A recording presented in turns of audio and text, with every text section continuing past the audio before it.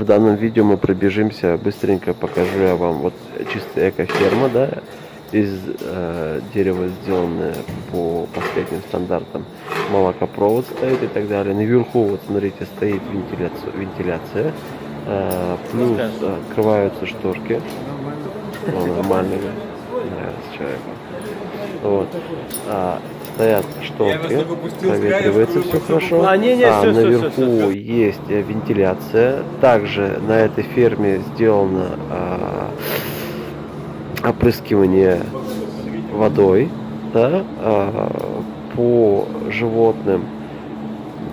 Здесь стоят дойные коровы, прям по высшему комфорту, по высшему стандарту здесь все сделано, да.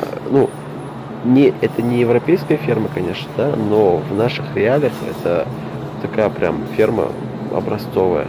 Видите, здесь все чистенько, все убрано.